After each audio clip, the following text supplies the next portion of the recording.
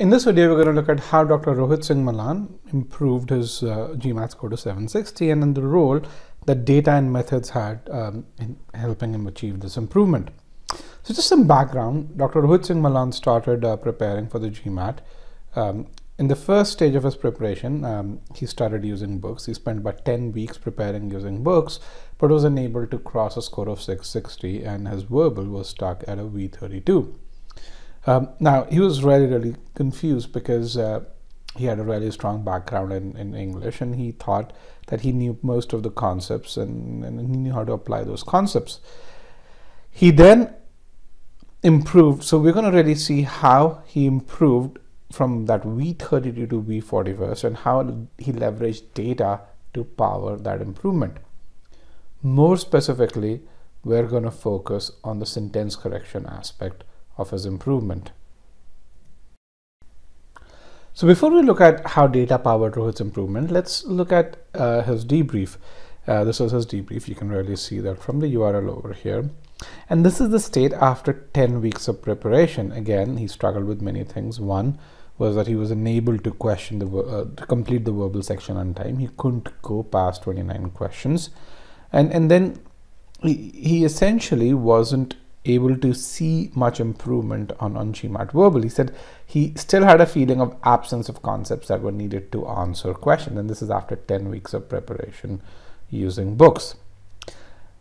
So let's now look at Rohit's account, and again, as I mentioned earlier, we're going to focus on just the sentence correction aspect. So this is Rohit's sentence correction course on the e-GMAT platform. The first thing that you would notice is really good aggregate scores. Now, mind you, there are 87 files in this course. So there are 87 points where Rohit was given personalized feedback, and he excelled at most of those stages. One of the other things that you'd really notice is that his scores in application files were really good. So here you see all the application file filtered out, and barring this one idioms application file, there is no application file in which he has a score of lower than 70%. In fact, in many of them, he scored upwards of 100%. And more specifically, when you look at modifier application files, parallelism application files.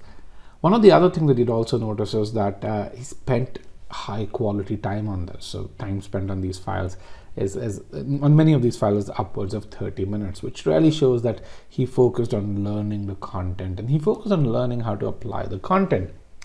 And as he went from the course to Scholarinium, where we evaluate his ability to apply the concepts to the second level, you can see that improvement. Overall accuracy in sentence correction of very high 80%.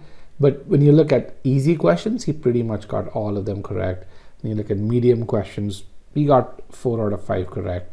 In fact, towards the end, he was doing much better. And when you look at hard questions, that's what made the difference.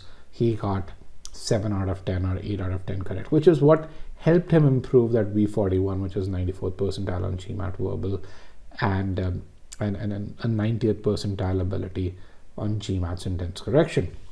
So what you can see over here is that how methods, which is learning the right methods in the application files, and data powered him to improve from that V31, V32 level to that V41 level. And this improvement happened in a matter of weeks. It did not take tens of months for Rohit to achieve such improvement.